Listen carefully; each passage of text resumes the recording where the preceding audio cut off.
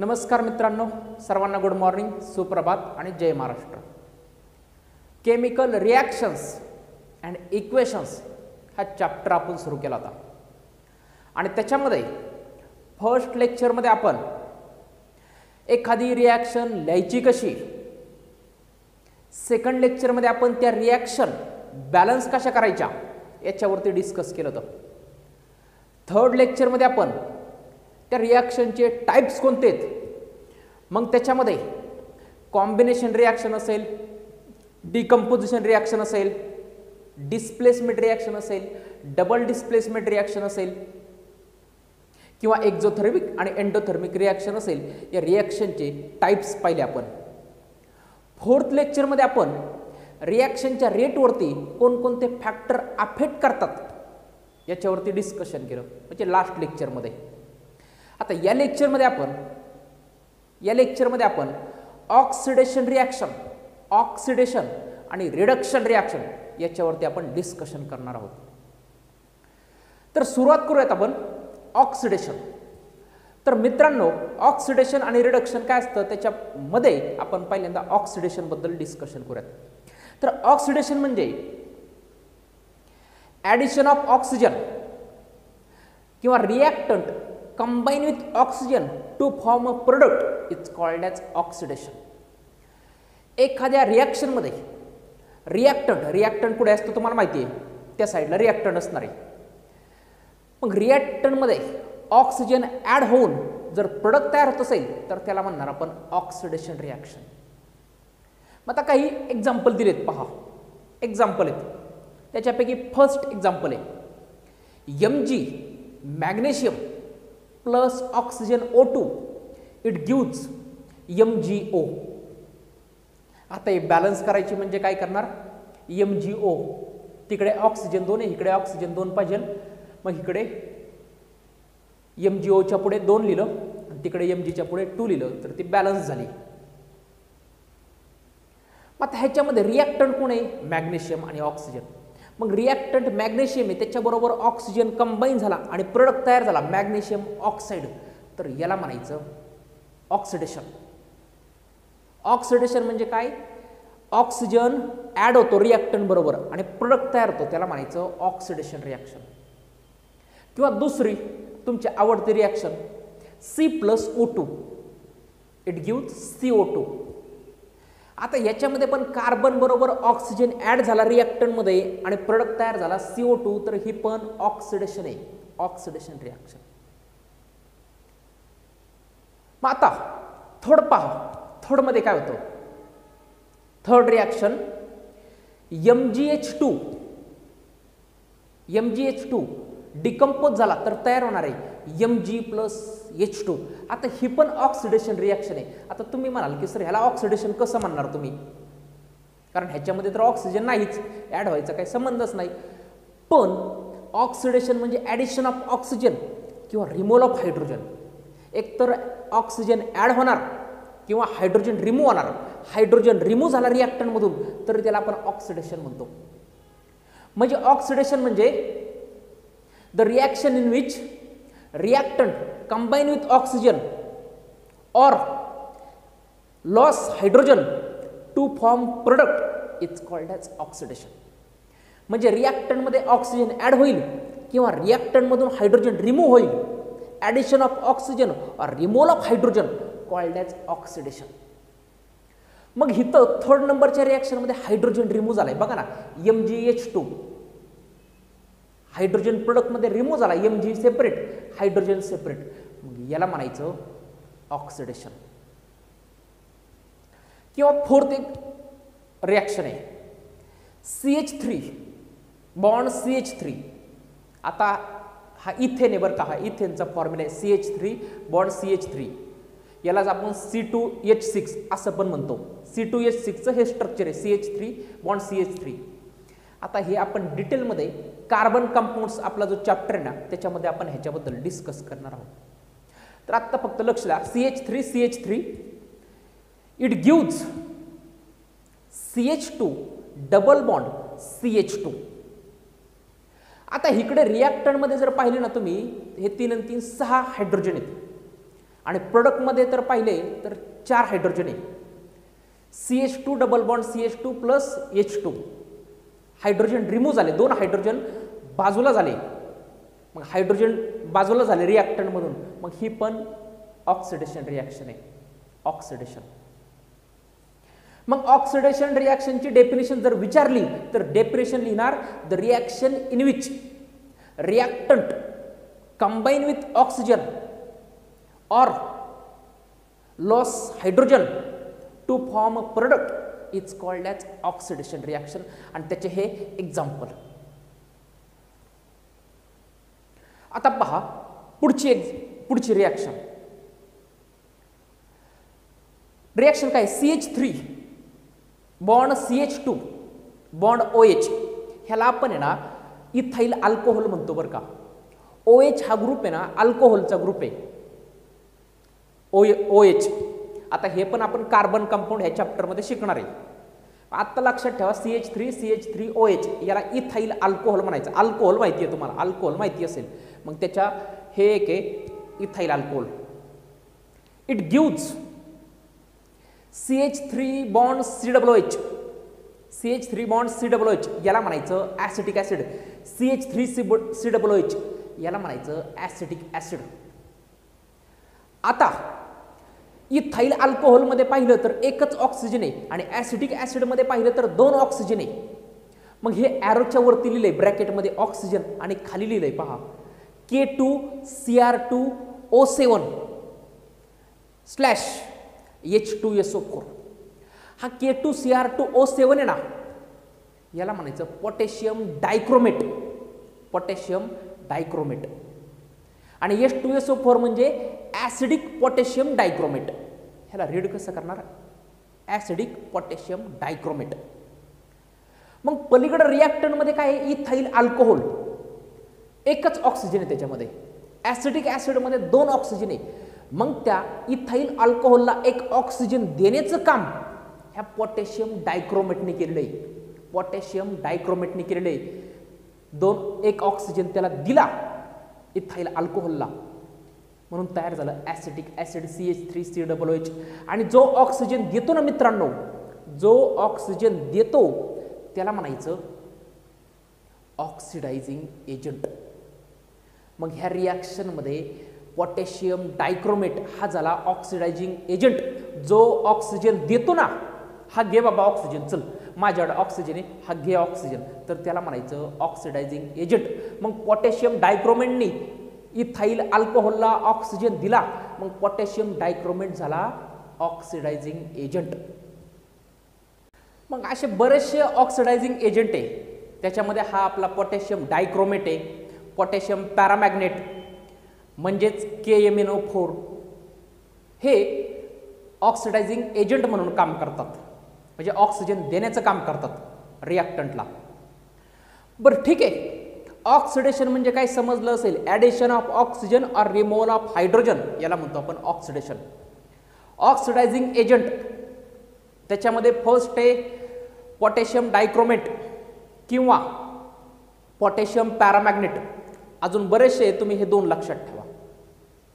आता आपण रिडक्शनकडे येऊयात. रिडक्शन म्हणजे काय? ऑक्सिडेशनच्या बरोबर अपोजिट. ऑक्सिडेशन म्हणजे काय होतं? ॲडिशन ऑफ ऑक्सिजन और रिमूव्हल ऑफ हायड्रोजन. तर रिडक्शन म्हणजे काय? ॲडिशन ऑफ हायड्रोजन और removal of oxygen. Addition of hydrogen और removal of oxygen. Addition of hydrogen और रिमूव्हल ऑफ ऑक्सिजन याला म्हणायचं रिडक्शन. मग याचं एक एक्झाम्पल पण पाहिलं होतं आपण. Vegetable oil plus hydrogen H2 it gives वनस्पती घी. आता त्या वनस्पती घीमध्ये जो काही प्रोडक्ट तयार झाला ना त्याच्यामध्ये हा हायड्रोजन ॲड झाला. म्हणजे व्हेजिटेबल ऑइलमध्ये हायड्रोजन कंबाईन झाला, addition of hydrogen, hydrogen add झाला आणि ते वनस्पती घी तयार झालं. आणि ही रिॲक्शन आधी आपण पाहिलेली आहे मित्रांनो. मग ह्याच्यामध्ये माहिती आहे तुम्हाला, ह्या ॲरोच्या वरती काय आहे 60 डिग्री. ही रिॲक्शन होण्यासाठी 60 डिग्री टेम्परेचर लागतं आणि कॅटलिस्ट लागतो Ni. निकेल हा कॅटलिस्ट लागतो आणि कॅटलिस्ट म्हणजे तुम्हाला माहिती आहे काय आहे, which does not participate in reaction. तो रिॲक्शनमध्ये भाग घेत नाही. पण रिॲक्शन फास्ट करण्यासाठी मदत करतो, त्याला म्हणतो आपण कॅटलिस्ट. मग ही रिॲक्शन याला म्हणायचं रिडक्शन, कारण ह्याच्यामध्ये हायड्रोजन ॲड झाला. आता इथं वनस्पती घीचा फॉर्म्युला नाही लिहिला, पण त्याच्यामध्ये तो हायड्रोजन ॲड झालेला आहे व्हेजिटेबल ऑइलमध्ये आणि वनस्पती घी तयार झालं. तर ही रिॲक्शन आहे रिडक्शन, ज्याच्यामध्ये हायड्रोजन ॲड होतो किंवा ऑक्सिजन रिमूव्ह होतो, त्याला म्हणायचं रिडक्शन रिॲक्शन. मग त्याची डेफिनेशन काय लिहिणार? रिडक्शन रिॲक्शनची डेफिनेशन लिहायची, the reaction in which reactant combine with hydrogen और loss oxygen two form a product called as reduction reaction. आता पहा मित्रांनो, ट्विस्ट आहे. ऑक्सिडेशन म्हणजे काय समजलं, रिडक्शन म्हणजे काय समजलं. आता ही रिॲक्शन पहा तुम्ही. CuO म्हणजे कॉपर ऑक्साईड, Cu म्हणजे कॉपर ऑक्साईड प्लस H2 म्हणजे hydrogen, it gives copper plus H2O. बघा ही रिॲक्शन आहे. आता मला सांगायचं, ह्या कॉपर ऑक्साईड बरोबर ऑक्सिजन आहे आणि तयार काय झालं प्रोडक्टमध्ये कॉपर, म्हणजेच ऑक्सिजन काय झाला रिमूव्ह झाला. कॉपर ऑक्साईडमधून ऑक्सिजन रिमूव्ह झाला आणि कॉपर राहिलं. मग हे जे आहे ना, इथं काय झालं ऑक्सिजन रिमूव्ह झाला, म्हणजेच काय झालं रिडक्शन झालं. कॉपर ऑक्साईडचं काय झालं रिडक्शन झालं, हे दिसतंय आपल्याला कारण ऑक्सिजन रिमूव्ह झाला. हायड्रोजन बरोबर हायड्रोजन इथं H2 आहे आणि इकडं काय झालं H2O, म्हणजे हायड्रोजन बरोबर ऑक्सिजन ॲड झाला. ऑक्सिजन ॲड होणे त्यालाच काय म्हणतो आपण ऑक्सिडेशन. म्हणजेच हायड्रोजनचं काय झालं ऑक्सिडेशन आणि इथं कॉपर ऑक्साईडचं काय झालं रिडक्शन. म्हणजे एकाच रिॲक्शनमध्ये ऑक्सिडेशन पण झालं आणि रिडक्शन पण झालं. कॉपर ऑक्साईडचं रिडक्शन झालं आणि हायड्रोजनचं ऑक्सिडेशन झालं. मग एकाच रिॲक्शनमध्ये ऑक्सिडेशन आणि रिडक्शन सायमल्टेनियसली एकाच वेळी जर होत असेल तर त्याला म्हणायचं redox reaction. The reaction in which oxidation and reduction occurs simultaneously called as redox reaction. मग हे बेस्ट एक्झाम्पल आहे पहा रेडॉक्स रिॲक्शनचे. अजून बरेचसे एक्झाम्पल आहे पण हे तुम्ही लक्षात ठेवायचं. Copper oxide plus H2 it gives copper plus H2. Copper ऑक्साईडमधून oxygen बाजूला झाला प्रोडक्टमध्ये, बघा ना फक्त कॉपर राहिलाय. मग ह्याचं झालं रिडक्शन कारण ऑक्सिजन बाजूला झालाय. H2 मध्ये हायड्रोजनमध्ये ऑक्सिजन कंबाईन झाला आणि प्रोडक्ट H2O तयार झालं. हिथं झालं ऑक्सिडेशन. आता पहा, मगाशी मी काय सांगितलं तुम्हाला, जो ऑक्सिजन देतो ना त्याला ऑक्सिडायझिंग एजंट म्हणायचं. जो ऑक्सिजन देतो त्याला ऑक्सिडायझिंग एजंट म्हणायचं. मग आता हिथं हायड्रोजनला ऑक्सिजन दिलाय कुणी CuO ने, त्याच्याकडून CuO मधूनच त्याने तो ऑक्सिजन घेतलाय ना. मग CuO झाला CuO म्हणजे कॉपर ऑक्साईड झालं ऑक्सिडायझिंग एजंट, कारण त्यांनी ऑक्सिजन दिलाय ना हायड्रोजनला. दिसतंय ना तुम्हाला इथे बघा, कॉपर ऑक्साईडने ऑक्सिजन दिलाय हायड्रोजनला, म्हणून कॉपर ऑक्साईडला म्हणणार ऑक्सिडायझिंग एजंट.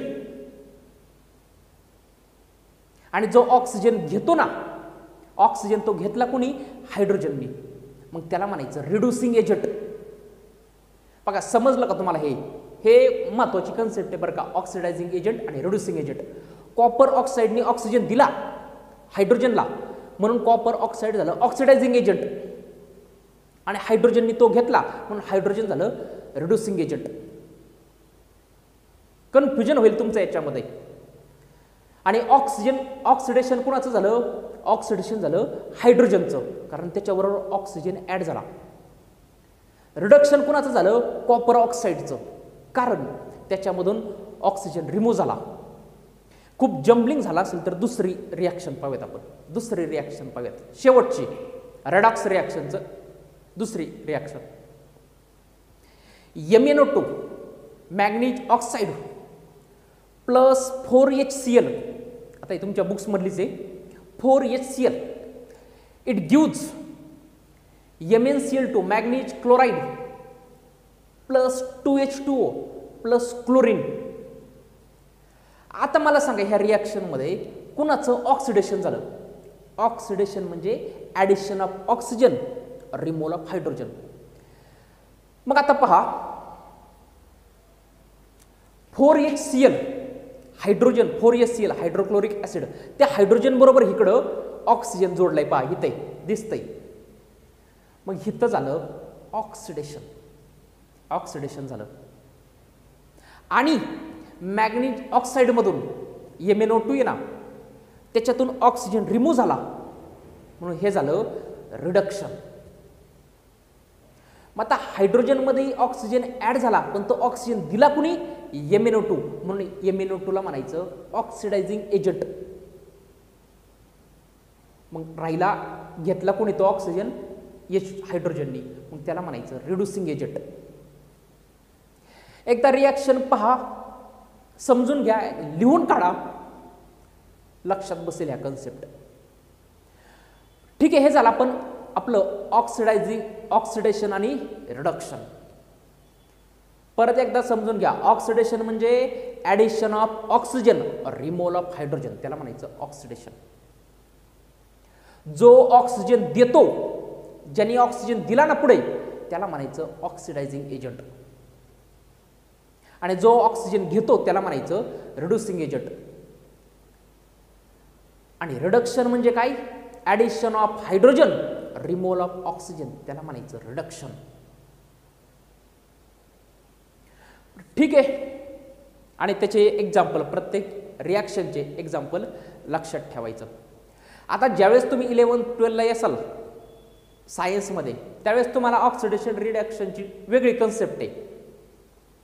म्हणजे लॉस ऑफ इलेक्ट्रॉन्स त्याला ऑक्सिडेशन म्हणायचं आणि गेन ऑफ इलेक्ट्रॉन्स त्याला रिडक्शन म्हणायचं. तर ते आपण पुढे ज्यावेळेस तुम्ही 11th मध्ये येणार आहे त्यावेळेस ते पाहता येईल. आता हे जे सांगितलं ते लक्षात ठेवायचं. मग आता या चॅप्टरवरचे क्वेश्चन आहेत पहा. या चॅप्टरवरचे जे क्वेश्चन आहेत, मला ते आधी सांगितले का नाही मला माहिती नाही, पण तुम्हाला टाइप्स ऑफ रिॲक्शन विचारू शकतात. म्हणजे रिॲक्शन कॉम्बिनेशन असेल, डिस्प्लेसमेंट असेल, डबल डिस्प्लेसमेंट असेल, एक्झोथर्मिक असेल, एंडोथर्मिक असेल, ऑक्सिडेशन कोणाचं झालं, ऑक्सिडायझिंग एजंट कोण आहे, रिडक्शन कोणाचं झालं, रिड्युसिंग एजंट कोण आहे, असं तुम्हाला विचारू शकतात. त्याचप्रमाणे रिॲक्शन बॅलन्स कशी करायची याच्याबद्दल पण क्वेश्चन विचारू शकतात. एखादी रिॲक्शन आहे ती बॅलन्स कशी करायची, जे आत्तापर्यंत आपण पाहिलं ना त्याच्यावरती असे क्वेश्चन विचारू शकतात. आता पुढे आपला लास्टचा पॉईंट राहिला आहे कोरोजन आणि रॅन्सिडिटी. तो नेक्स्ट लेक्चरमध्ये आपण डिस्कस करूयात. तोपर्यंत स्टडी करत राहा, अभ्यास करत राहा. ओके, थँक्यू, धन्यवाद.